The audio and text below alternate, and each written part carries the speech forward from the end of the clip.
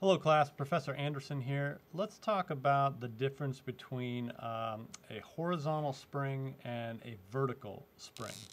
So let's say we do the following experiment. Let's say we have a spring with a mass attached to it, and we stretch it out and we let it go, and there's no friction or anything to worry about. And let's stretch it out to a distance A. We'll let it go back through equilibrium. We know that it's going to go compress the spring to a distance minus A. Okay?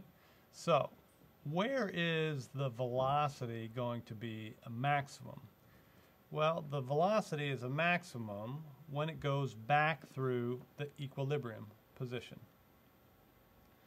And so if we think about conservation of energy here, what can we say? EI equals EF. When we start, we are all spring potential energy, 1/2 Ka squared.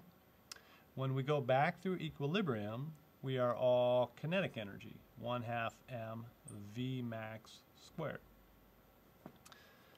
You can quickly solve this for V max, right? Multiply by 2, divide by the m, we get V max equals square root K over m times A, but we also remember that the square root of K over m is our good old angular frequency, omega. Now, how does that differ if we take that system and instead we hang it from the roof?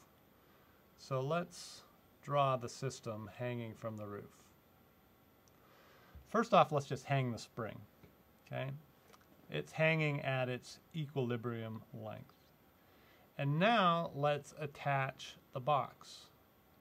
When we attach the box, it stretches a little bit. It stretches a distance L. And now let's stretch it by hand a distance A, okay, from the equilibrium spot down to there. We'll let it go. What's it going to do? Well, we know it's going to oscillate up and down, and in fact we know it's going to go to a maximum height of A above that equilibrium spot. But how does the maximum speed compare to our horizontal table? Let's define this equilibrium position as gravitational potential energy there equal to 0. And now let's look at this from a conservation of energy standpoint. So let's call this lowest position here position 1. We will say that when it comes back up through the equilibrium position, that is 2. And when it gets up to its maximum height above it, that is position 3.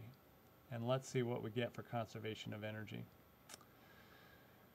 Before we do that, let's see if we can figure out what this new equilibrium position is. When you hang the mass from the spring, there is gravity acting on that mass, but there is the spring force holding it up. And if it stretches a distance L, then the spring force is equal to KL. And so now look what we have. Those forces have to be 0 when it's just hanging there. And so we get KL minus mg equals 0, or KL equals mg. And now let's do one more little trick, which we will use later. Let's multiply both sides of this equation by capital A. KLA equals MGA. And we'll see why we did that in a second. Okay, so now let's go to our positions 1, 2, and 3, and let's use conservation of energy.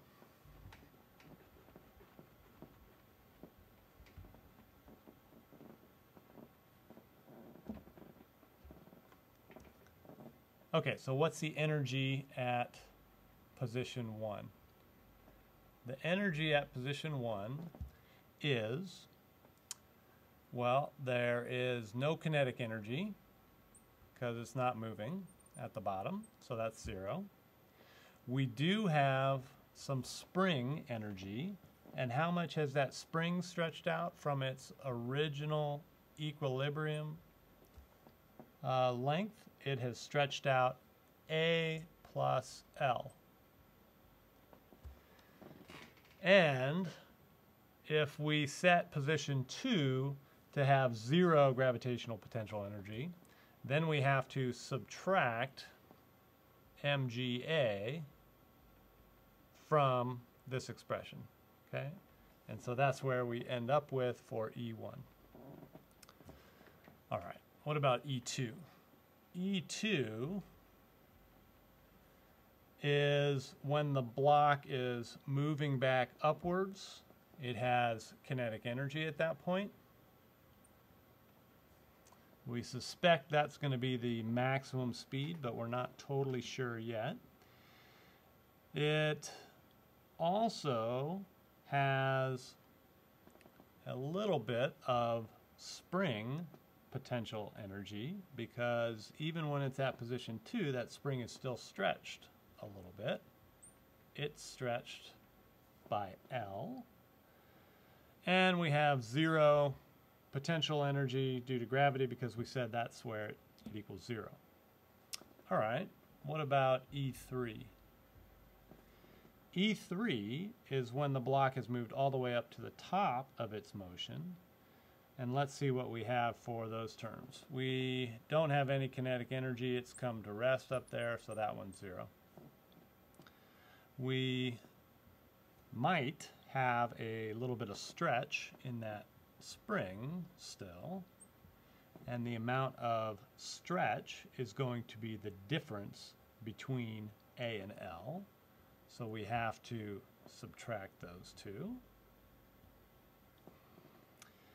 And we have some gravitational potential energy because it's up at a height A, and so we have to add mGa. Okay, and now we're going to take advantage of this little last statement here. KLA equals mGa. Okay, so let's put in these terms here. So we have 1/2 K A plus L quantity squared minus mGa, but mGa we could write as this, KLA. E2, we'll leave that alone for a second. E3 becomes what? 1/2 K A minus L quantity squared. And then we have plus mGa, which is plus KLA. So now we have all those energies in terms of the spring constant K, the rest length L, and how far we stretched it A. And now let's see if we can solve this thing for velocity. All right, so to do that, we just set these energies equal. And why don't we take equation 1 and set it to equation 2.